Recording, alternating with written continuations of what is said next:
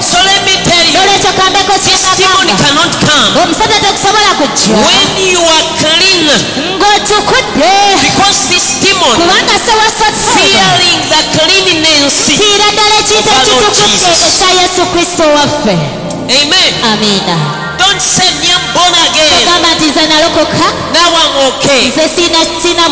Let me tell you, I will teach you here.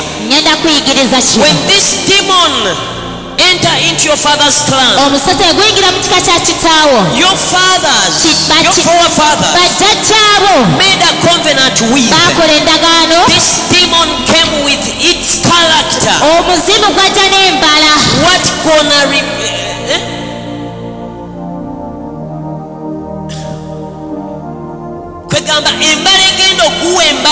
the character is going to give it boldness and courage. In the clan, in the children of clan. Where that comes the character. When this serpent see that you were escaping, and it raises their character, so that he can get a point of contact where it can enter into your bones or your life. Amen. So it comes with a stronger sin. With a stronger sin. With a stronger what sacrifices. Amen. So we if they start they used to give a sacrifice. That you have put a battle on them, the big sacrifice. And raises the demon on that sacrifice. And they raises the character of that sacrifice.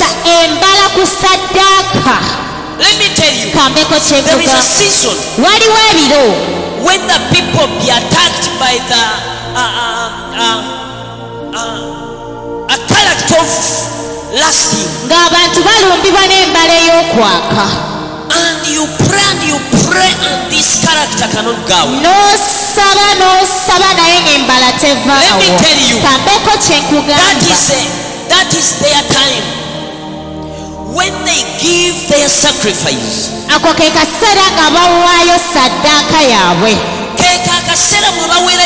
that is the time they start to give in the sacrifice. The one which is strong, to see that if it strikes, they see that you want to escape because out of the hand of this what serpent. Praise Jesus. So they decide to stand and sacrifice for you. You're ready to pray for something that does not vanish. Praise Jesus. Its dreams, biting your finger, biting your legs,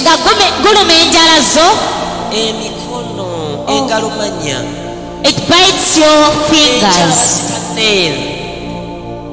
Come on, face Shivas. Praise the Lord. Come on, face Shivas. Praise the Lord. Biting your legs. Following your things. Following whatever you go. Following whatever you go. Following each and everything you touch.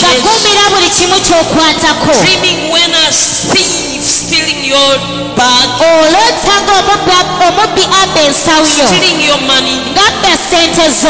Amen. Amen. Amen. Amen. Amen. Amen.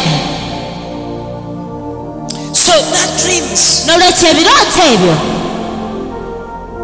something biting you.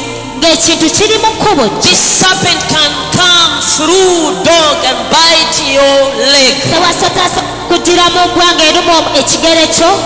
This serpent can come through your somebody. Sawa Satani asobola okujjira mu muntu yenna. Amen. Amen. Amen. Amen. Bw'olaba mu kaseera ng'osaba during the time of prayer, mu kirooto in a dream, ogenda okulaba ng'olaba omuntu you see someone ng'akugamba don't pray much. Tosaba nnyo. N'oyongera okusaba You continue praying. ogenda okulaba ng'atandinze into a serpent. You find that person has turned into Sawasota. Mukama waffe Yesu Praise him. twekubujulisi ssebo.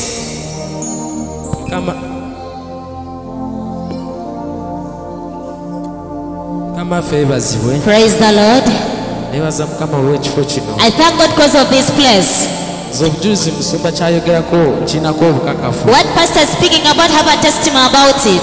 Ayogedde n'agamba nti guno omusota gusituka ng'olina ky'ogenda. He has said that the serpent raises when you're about to get something. Nali mu kyalo. I was in a village. Neenyigirako mu kusaba.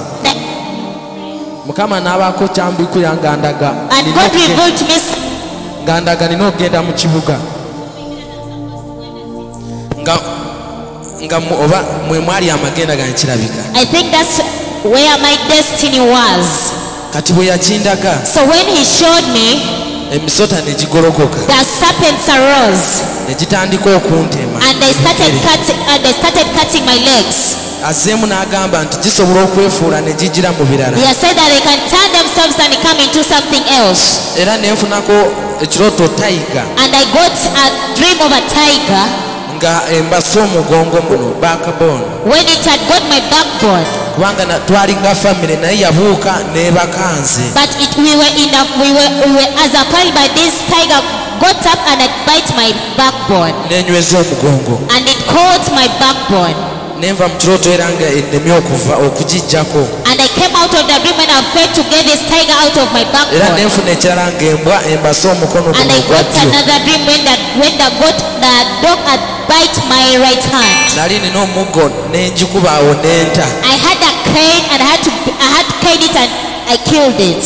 Kati nga tugenze ku kino eky'omusota. And as we proceed on this issue of a serpent, nali mbuzaayo wiiki emu nange nga sikitegeera nti Mukama amplaningidde ngende. I had remained only 2 weeks not knowing that God had planned for me to come to the city. Ekiro omusota ne gunnuma. At night a serpent bites me. Mu kunnuma obulumi ne mbuulira mu kiro ngenda kufa kubanga bwali busamaga. And I felt like I was going to lose my life. Kati mu kyoto nensinkana omukyalo. And in the dream I met a certain lady. Ne mugamba nti mpulira njagala eddagala. And I told her I want some help. Nina obusagwa mu mubiri. Because I have some venom in my body. N'angamba genda n'abaako omuntu gwe yaŋŋamba. And she told me to go to a certain person. Naye nesitagendayo kubanga nali sikimanyi nali someseddwa. But I never went because I never learnt about it. Naye olw'ekisa kya Katonda n'anyamba wiiki eyo n'endaba nga baŋŋamba erinnya ogende mu kibuga But waliyo. because of the Lord's grace that very week they told me to board and go to Kampala. Nenzija nemalako omwezi gumu nenfuna church eno gyendimu ya reception. I came to the city. I spent only 1 month and I got a church where I'm in right now. Nasanga baali basomesa ku emizimu gy'ebika. I found when they're teaching about the sensory demons. Najja n'asomesa ku muggo. And taught about the rod. Kati awo nga basomesa. So during that process of teaching, nensaba ne tukuba emisota. I prayed and had to strike the serpents. Nenziramu nenfuna ekirooto. And again I got another dream. Nga nali nunze ente. I was grazing the cattle. Nga nina omuntu omulala saamutegeera. I had another person I could not even realize. Kati nagenda okulaba mu kyoto ng'omusota ate gukomyewo. But I saw in a dream when this serpent had come back. Gwali genda okubojjeera ekigere kino It had ekyajjo. come to bite my right leg. Nenkwata omuggo nengukuba naye mu kirooto nali sina maanyi ono yanyambako ne tugutta. I got a cane and I beat, but in the dream I never had any, but a person whom I was with helped me to beat the serpent. So bwekityo bwekyali naye neebaza Mukama olw'ekifo kino mu kusumulwa mwe nayitira mu. I thank God because of this place, because that's where my deliverance has come from. Mukama waffe Yesu. Praise Jesus. So this serpent therefore sewasota cannot come tegusobola when kujja it doesn't see anything. nga tegulina kyegulabye. So this serpent N'olwekyo omusota can hide itself into something, gusobola okwekweka mu kintu kyonna also and bite you. oba ogumu ne gukuluma. So you see, he dreamed a dogs, whatever, but it was focusing on the right hand side. N'olwekyo olaba ng'alootemba Right hand. ebintu naye nga biruma omukono gwa ddyo. And you say, bwenzi ndowooza. N'ogamba I think this is fornication. Amen. Amiina. Yes, it can be. Kisobola okuba nga let me kituufu tell you. naye kambeko kyakwetegereza. Also, the serpent can hide itself into the dog, N'omusota gusobola okwekweka mu mbwa looking his hand, nga gunoonya looking his money, looking his money, nga gunoonya ssente looking his hand, the earning hand. nga gunoonya omukono guno omufunye oba ogufuna. Amen. Amen. Amen. Amiina. Amen. Also,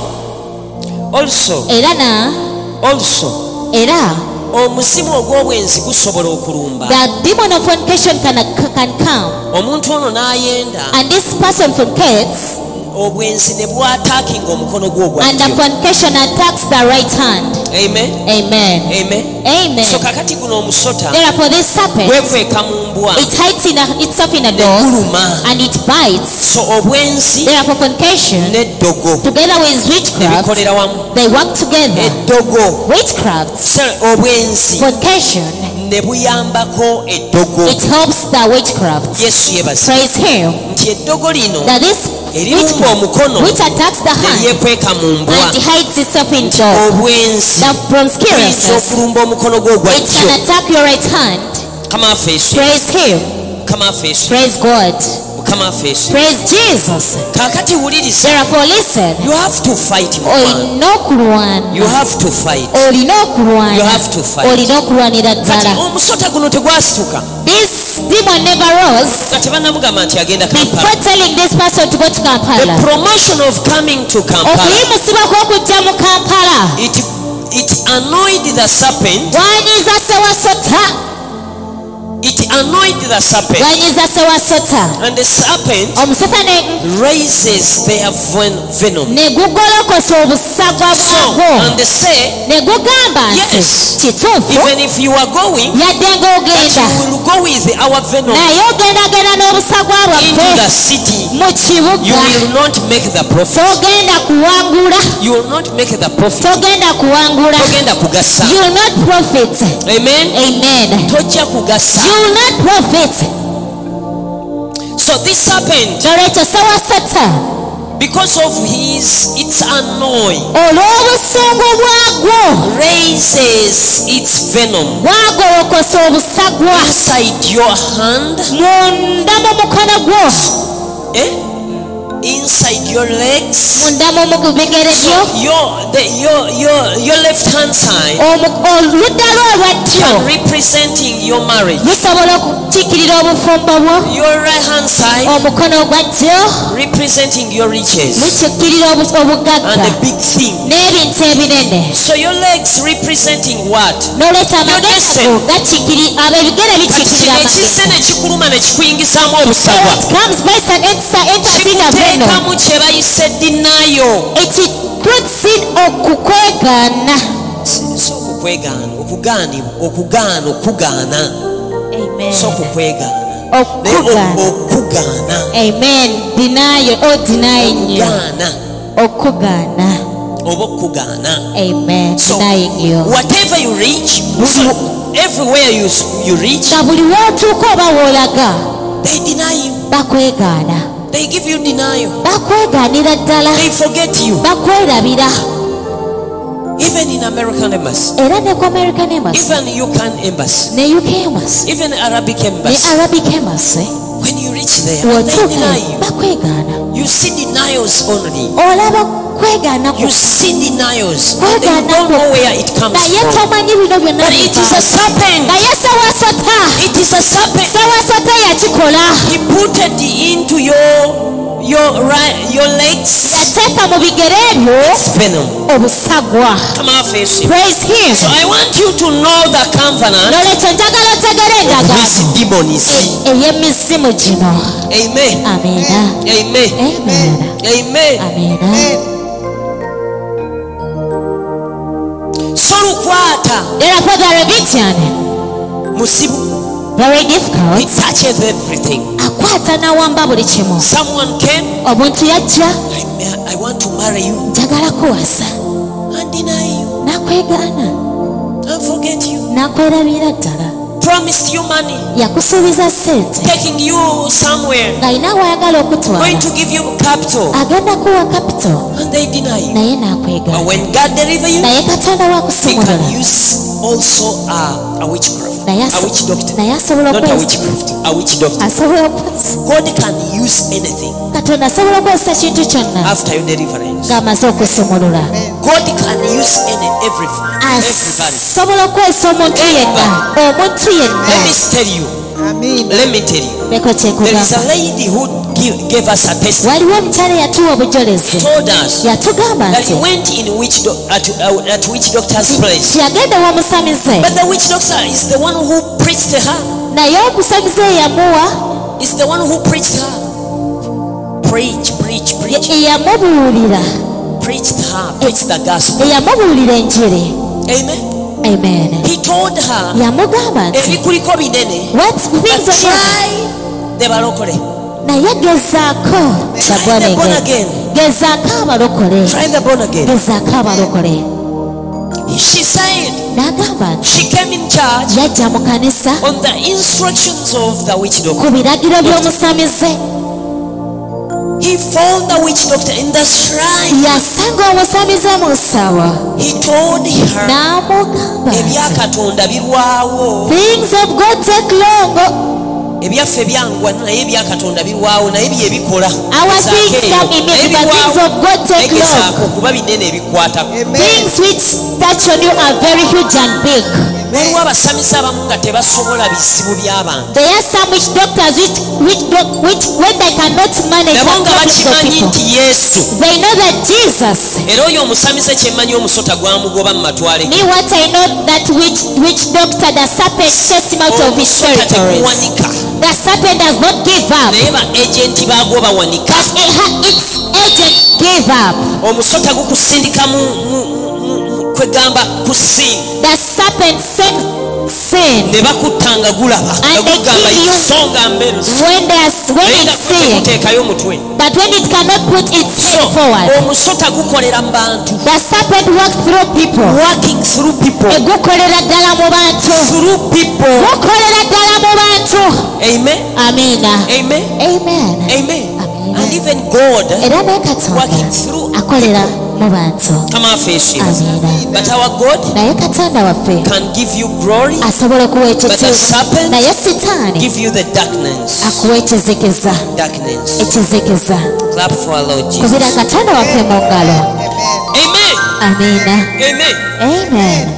Even you are there. Era naawe oli eyo. There is a dream you're dreaming. Waliwo ekirooto ky'oloota. There is a dream you're dreaming. Waliwo ekirooto ky'oloota. You're dreaming a serpent swallowing your thing. Olootera ddala nga sewasa taamira ebintu byo. But let me tell Naye you, kambeko there is a kyekutegeeza. Jesus Christ who are going to help you Waliyo Kristo yekka agenda okuyamba to bring this serpent and vomit. Okuleetera. to bring the serpent okusesema ebibyo. Amen. Amen. Okuleetera omuzimu guno guseseme. To make this serpent to vomit your possession. Because when you read Job Kubanga 20:15, wosoma Yobu 2:15 you can see osobola okyerabirako. gundi the serpent swallowed your son, your daughter, Sewasota yamira abaana bo. swallowed your money, swallowed your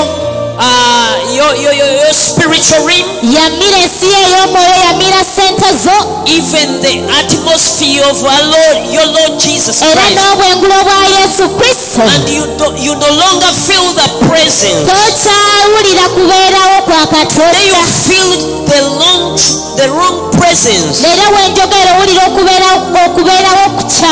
There is a something you feel over you. But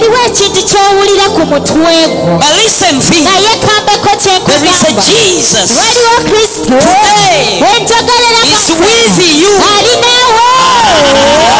I want you to understand this. He's going to bring back each and everything what serpent swallowed. He's going to vomit it. I'm telling you, listening to me. I don't know where you are, but whatever they swallow, he's vomiting into your territory. You can read, ma.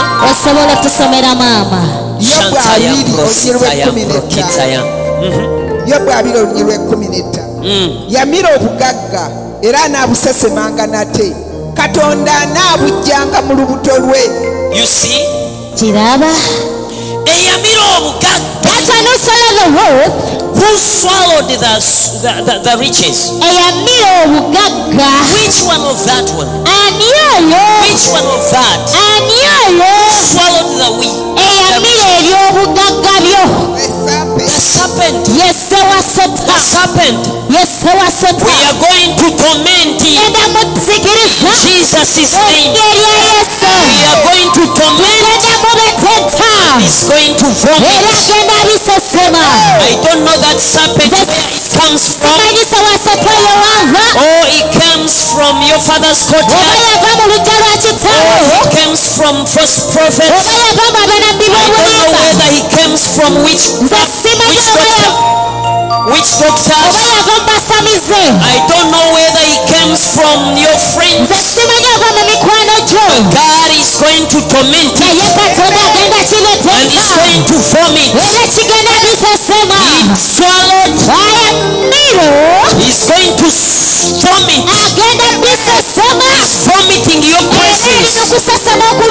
The presence of our Lord Jesus Christ on your life. The presence of riches, the presence of money. You are going to enjoy money, the big money, the big connection. In Jesus' name, divine connection. God is doing it. I feel in my spirit. Receive it in Jesus' name. Feel it? Can you take it? Can you receive it? Amen. And God is gonna canceling every kind of covenant. What they made for you and what you made for your life.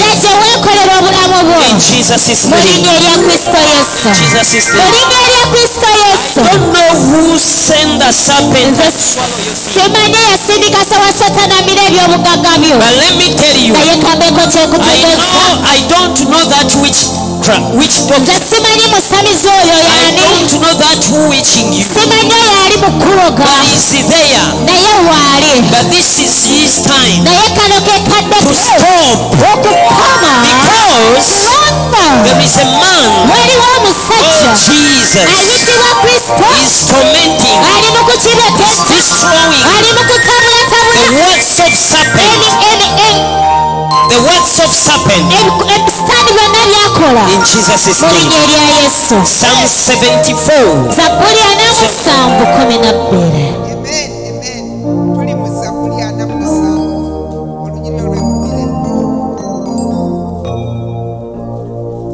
Zabuli anamusanvu olunyiriri 12. Zabuli nsanvu munya olunyiriri lwe 12 agamba bw'ati nsanvu munya 12 nti naye Katonda ye kabaka wange edda n'edda lyonna aleeta obulokozi wakati mu nsi wayawula ennyanja n'amaanyi go. Wayawula ennyanja n'amaanyi You go. separate the sea with your strength. Listen this. Uliriza. The Bible says, Bible egamba nti but you, O God, ti gwe Katonda are my king from of old. You bring salvation upon the earth. You bring the salvation upon earth. Okwano, hurry up. It was you who split open the sea by your power. By your power spread the sea. eyayawula ensi ku maanyi go. He spread it. Yayawula. He spread it. Yayawula ensi. He split it. You broke the He split it. He split it. The past. The past. Also. Hey. You broke the head. So much. It was you who split open. Okay, in the past tense also. The same. It is the same. I'm learning. Kule ndimo kuyiga. Amen. Amina. Past tense zange nzigira wano. Did what? It was you who split open the sea. Listen this. Uliriza. He split the sea. Yayawula ensi. The sea. Say sea. Amen.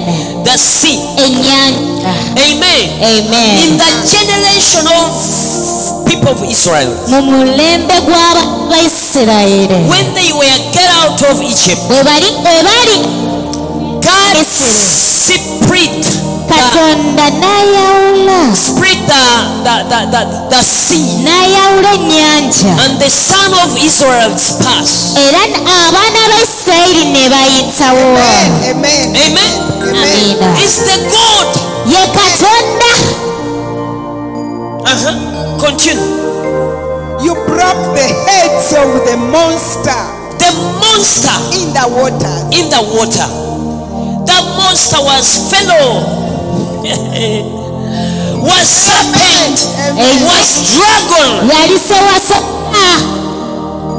Amen. Amina. Amen. Amina. Who used to swallow your thing? Eyali amira ebintu byo. You know, Okimanyi. Pharaoh used to swallow the things of people of Israel. Falaawo yali amirira ddala ebintu by'abaana But b'Isirayiri. God did it. Naye Katonda n'akikola. After split the water, Ng'amaze okwawula the ennyanja. sea, Ennyanja. and the people passed. Abaana b'Isirayiri ne bayitawo. When the Pharaoh tried to pass, Falaawo yagezaako okuyitawo. he destroyed his head. N'azikiriza omutwe gwe. Amen. Amen. Amen. So it's going to destroy whatever it has been destroying you. Amen. Azikiriza buli kintu ekibadde kikuzikiriza. Whatever it has been sowing you, Ekibadde kimira buli kimu ekikyo. it's your Jesus. Ye Yesu. Believe is with you Kkiriza nti ali wamu and is naawe. doing it. Era ali mu kikola wenjogerera. Can you read? Osobola okusoma. Tugenze ku lunyiriro lwe Sebo tuwe ebyawandiikibwa jjabwo. Psalms 74:13. Wokomye. You broke the heads of the serpents in the waters. 74:14. You broke the heads of the Leviathan in pieces. Exactly. Kyekyo kyennyini. The what? I head of the Leviathan in pieces. The spirit of Lukwata. Omwoyo of a Leviathan. Amen. Amen. Leviathan. Lukwata. Pieces. Tonotono. Abaluganda singa kino ekyawandiikibwa abantu tebakirabye bandigambye ono omusajja eyepanga. Daud said, man brags around. There is a Leviathan. Waliwo lukwata. There is a Leviathan. Waliwo lukwata. But God cutted it into pieces. Naye Katonda yagutematema mu butundutundu. He's going to cut it. Era agenda It was kugutematema. swallowing your thing, Gubadde gumira buli kimu but it's ekikyo. going to vomit Naye today. kugenda kubisasama kati. Whosoever who swallowed your riches Buli oyenda yamira is going ebyobugagga to vomit.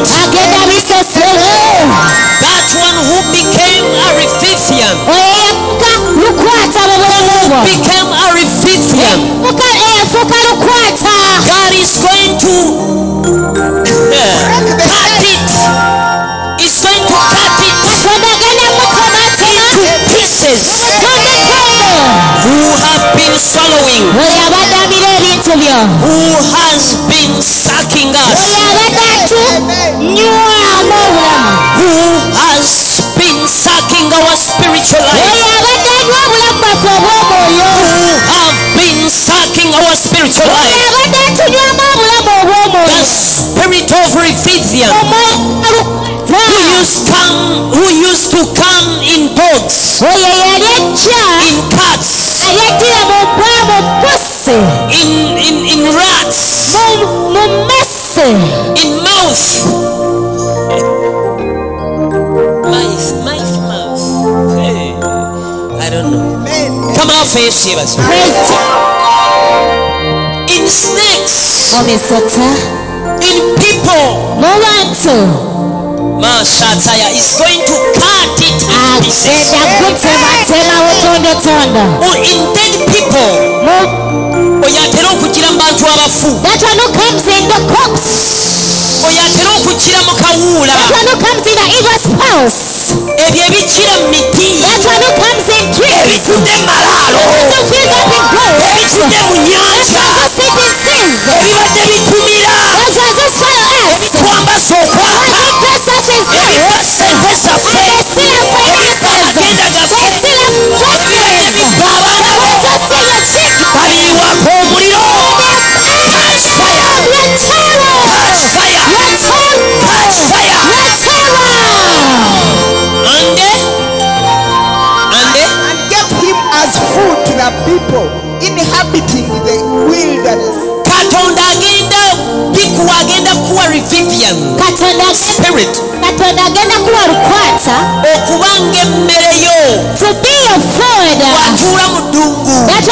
What is a desert?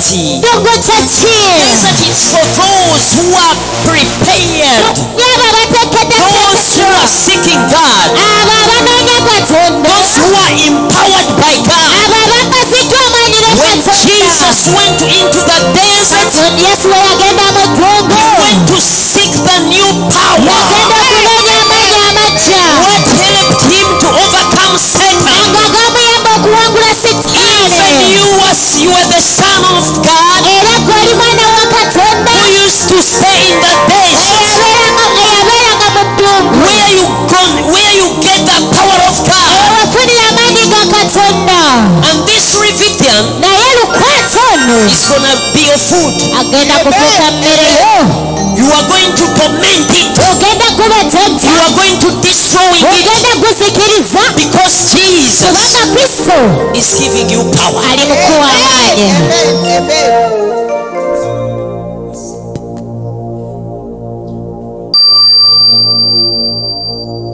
Come on, face you. Praise Jesus.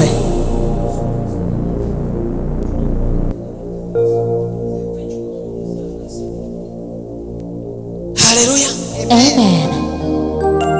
Come on, face you. Praise Jesus.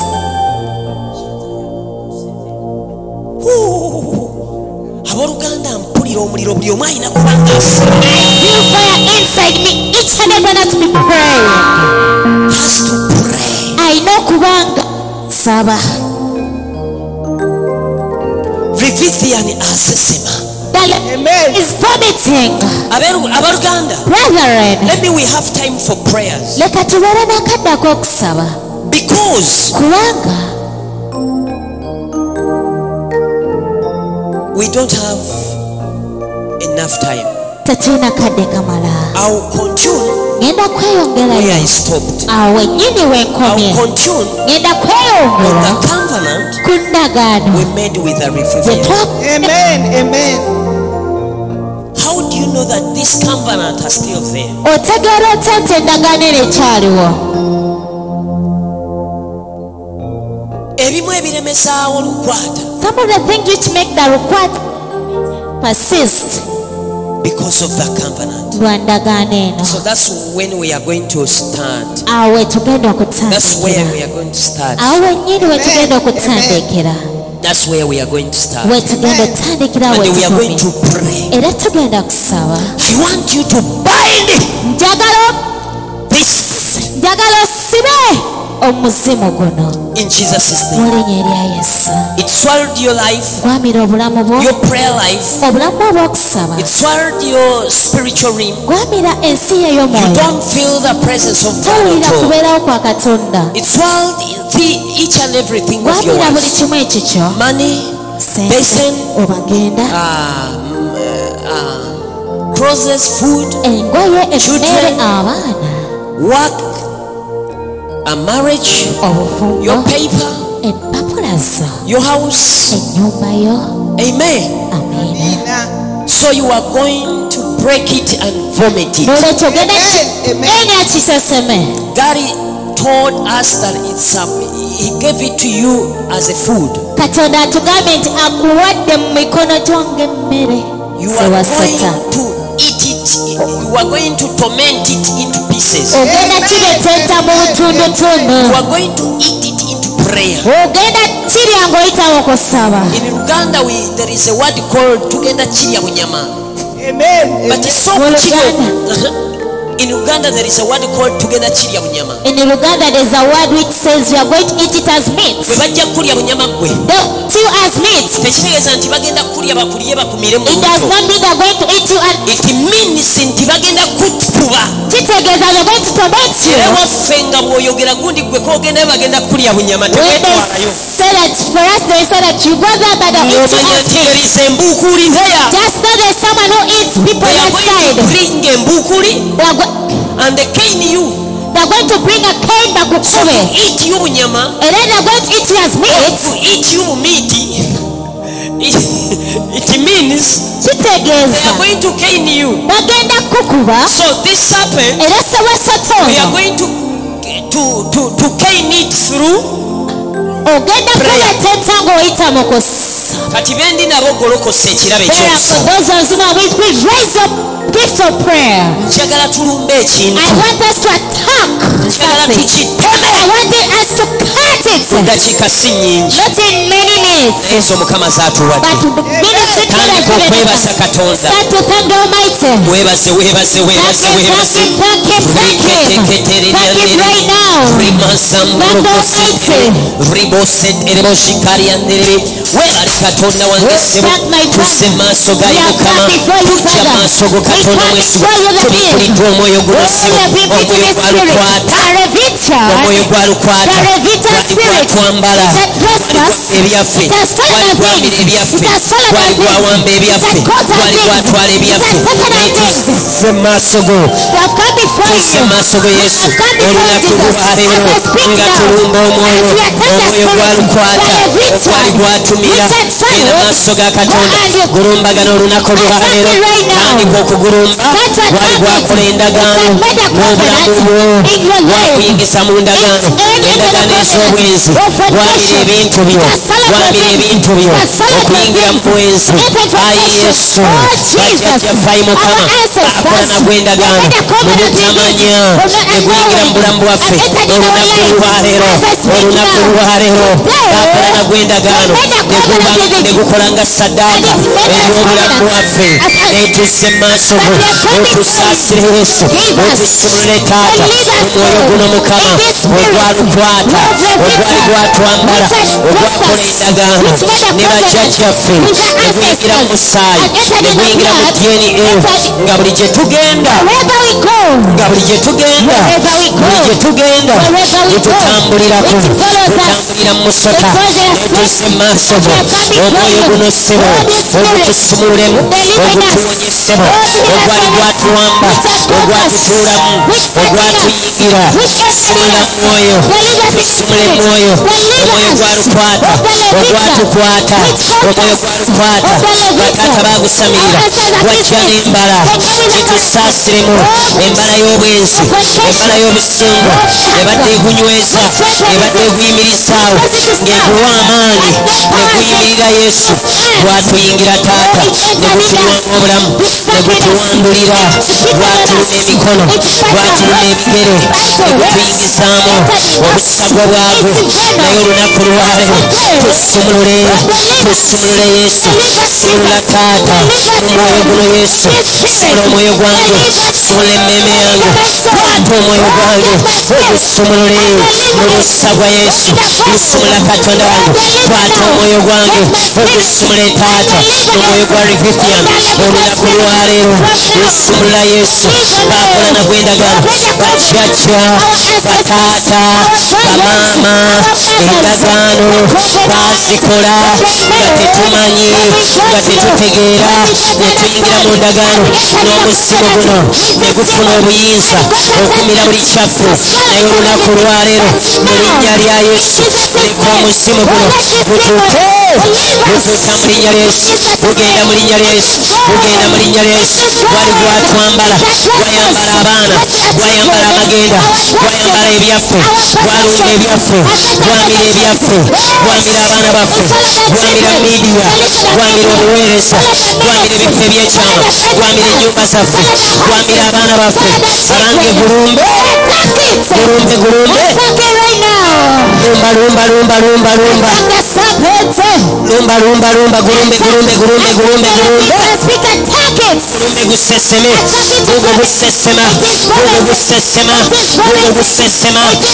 guseseme bayibuli egamba eyamira obugaggaali buseseme olunaku lwaleero rimoseketere bayibuli egambye wayawula ennyanja n'amaanyi go watema omutwe gw'ensolo wamenyamenya omutwe gwa lukwata olunaku lwaleero riketeketere rimosekerere watuwa okubeera emmere y'abo abatuula mu ggulu wagutuwa Mukama okuba emmere yaffe ssebo tugulye bunyama olumbagana olunaku lwaleero lumbagana lukwata luyaka ebibyo lukwata eyawamba ennyumba yo lukwata eyawamba abaana bo lukwata eyawamba ssente eyawamba amagenda tomera lukwata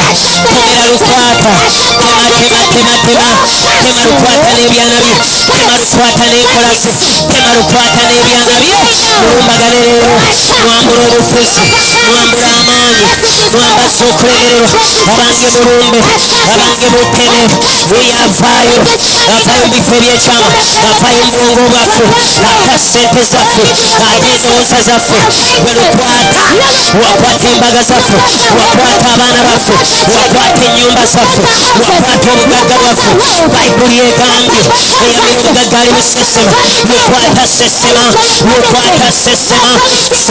gwe lukwata tukomera olunaku lwaleero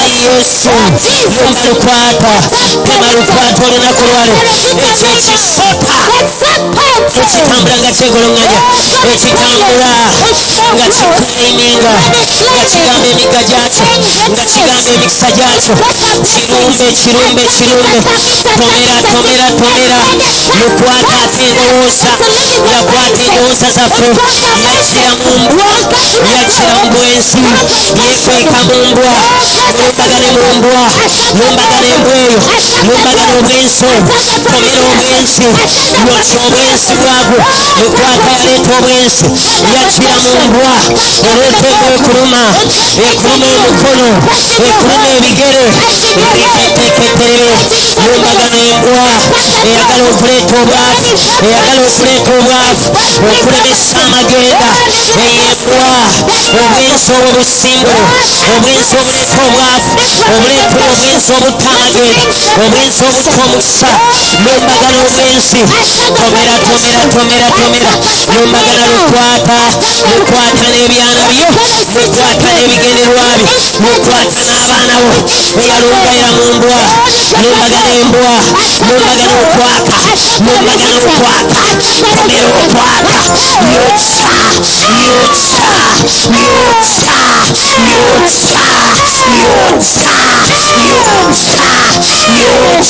yokya obwenzi, yokya okwaka, yokya,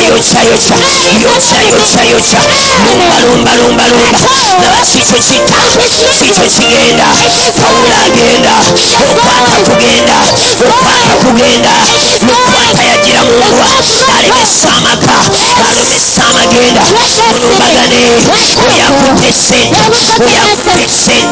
mulumbagane, muteme, musimulavu, okwaka okw'omubiri, okwaka kw'omwoyo, lumba lukwata, lumba Leviathan, tema, yakira mu ngwa, yakira mu mmese, yakira mu musoka, yakira mu muntu, yakira mu nsekere, yakira mu nkukunyi, yakira mu bisolo, yakira mu bantu, yakira mu binyonyi, oyo lukwata mwalabikira, ayo musimbula afulume endowooza, afuluma amagenda, afuluma obuweereza, abafuluma afuluma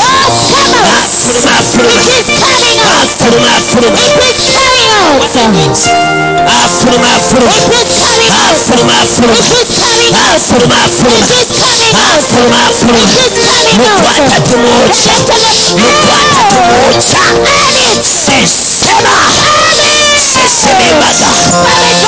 sesema embaga, sesema radios, sesema television, sesema embaga z'abantu, sesema abaana b'abantu, sesema ennyimba z'abantu, sesema sente z'abantu, belukwata bayibuli egambye eyamira obugagga ali sesema amagezi, sesema emisomo, ababamusamirira, abamuweereza, ebyoto babyokya, balikumako omuliro, entambi zalukwata, ensulo zalukwata, tuzookya omuliro, tuziiwako omuliro, mukwata yava mu ssabo, mukwata wa nabbi w'obulimba, mukwata w'emisimu gy'ebika, mukwata w'abasamisi, mukwata w'eddiini, mukwata w'eddogo, lumbagana lukwata n'ebyana bye, tomera lukwata mutomere, muteme, mwambule kye bayita obufuzi, mwambule amaanyi, mwambase okulemererwa, asesema atuka, bwelukwata genda mu nnyanja yakanoobuliro, bwelukwata yokebwa, simbula tuke, endowooza, obwongo, ennyumba, obugagga, obuweereza, mu linnya lya Yesu, yita malayika wa Mukama, malayika mayiko, eyagoba lukwata, namugoba mu ggulu, eggulu ne liwummula, afuluma emitima gyaffe, afuluma obulamu bwaffe, tuweewa ekiwummulo ekya Mukama waffe Yesu, tuwe ekiwummulo, okwambule lukwata wuyagwa, yaleeta endwadde, yaleeta ebizibu, yaleeta okufa, yaleeta okulemererwa, oyo lukwata simbula mu linnya lya Yesu,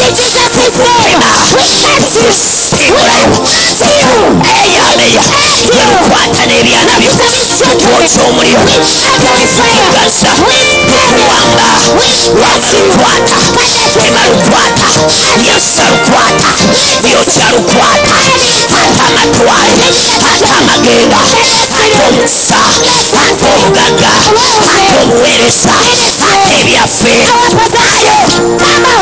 Jesus mighty name, libosataya, ate obwongo, ate obuweereza, ate abaana, ate amagenda, sataya, buyagenda, buyayokyebwa, omukono gwa ddyo, ebigere, obuweereza,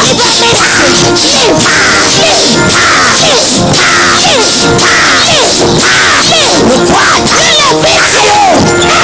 kwokya omuliro, kwokya omuliro, kwokya omuliro, kwokya omuliro, amagenda, obuweereza, sente, abaana, ebyaffe, omuliro, ayo, simbula nkwiwa eyameya ukwata nkoca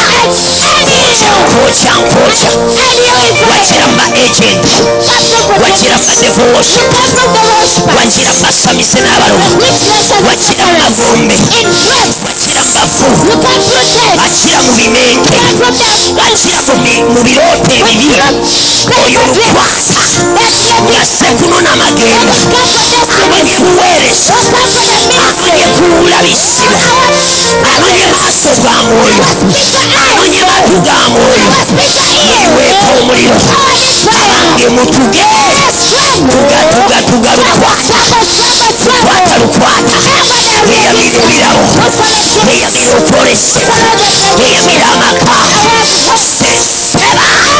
seseba amaka amagenda obuweereza asente ebyange mukwatakuta weyavaayo wiweeka omuliro tema abange tema lukwata tebaaveeyo ava mu lubuto ate esadde ate ebigere ate amagenda ate ebyange ate emmere yange ate omukisa gwange ate obugagga bwange ate buli kyange gwe lukwata lukuyusa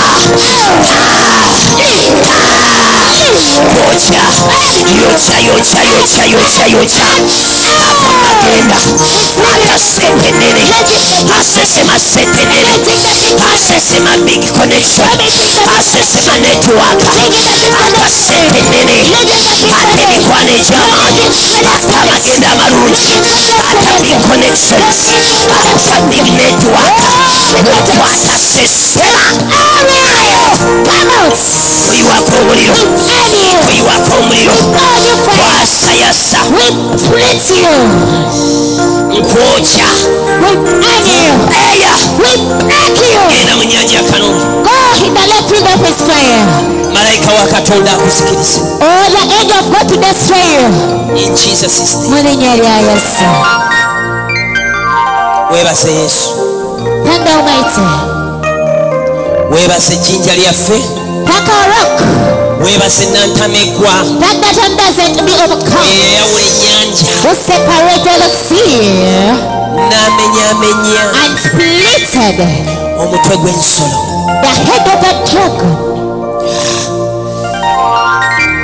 n'atemaatema kirukwata n'akiwa okuba emmere y'abo abatuula mu ddungu era okuva leero leka emitwe gyaffe gituuleko okubeerawo kwa Mukama lukwata mw'obadde olabisibwa Leviathan, where has been revealed from? Where you pass and be revealed. Where you pass and be seen. Where you pass and be seen. Jesus is exalting himself. He is exalting himself. He's exalting himself. And welcome him in your life. Let him plant himself in you. Clap for our Lord Jesus.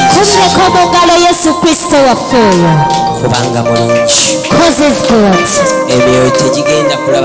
Spirits are not going to see and blessing again. In Jesus' name. Amen. Thank you. You who have been watching,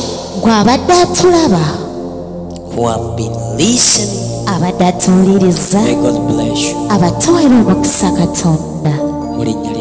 In Jesus' name. Overcome and to go through.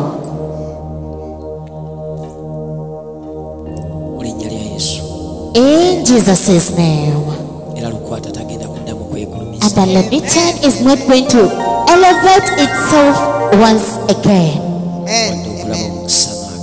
Not seeing a blessing anymore. In the name of our Lord Jesus. Amen. Clap for your Lord.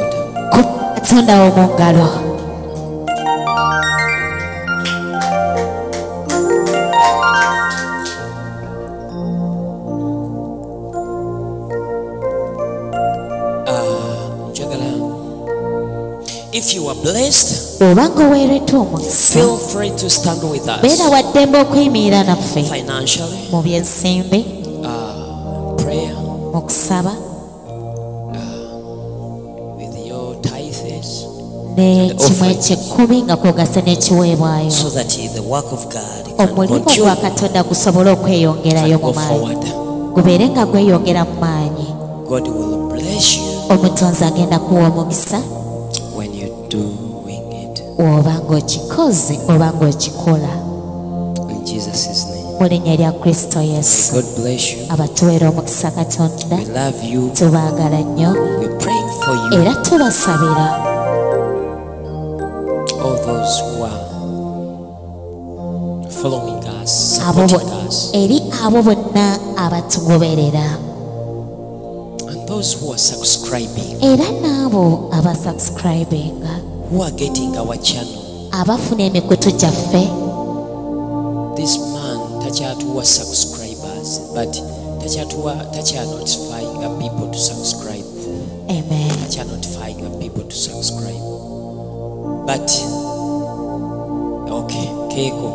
Amen. But this kalabye. Amen. It's already there on. But this kalabye. Amen. You can subscribe. Kako wansi, please subscribe to our channel. Subscribe. And like our Facebook.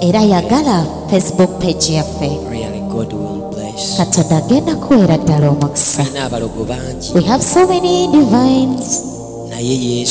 But Christ himself, he is the Lord. He overcame them on the cross and Calvary. He's going to torment. Conquer. He's the one who is going to conquer. In Jesus' name.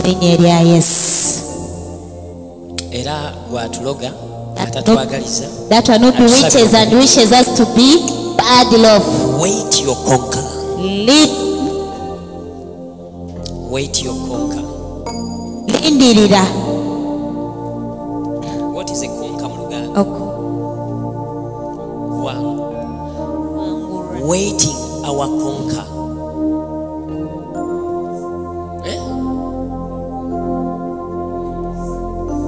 Waiting our conquer. But not you who bewitches us. Waiting our conquer. Don't you who are witching us. Amen. May God bless you. Love you. We bless you. Shalom.